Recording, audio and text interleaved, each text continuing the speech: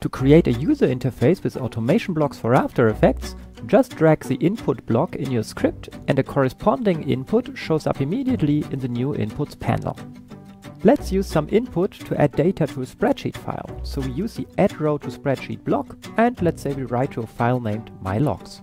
Let's start with a dropdown input, and here I can enter the entries that the dropdown should have, and the value we choose in the dropdown should be saved in the column A of the spreadsheet. In column B, we want to save data from a second input, let's say a simple text input which we call comment. To add a third column to the spreadsheet, we first need to modify the block here, and now we can also insert a third input.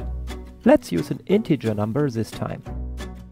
So here is the user interface we created, and if we enter some values and then run the tool, a row with the entered data is added to our spreadsheet file instantly. User interfaces made easy.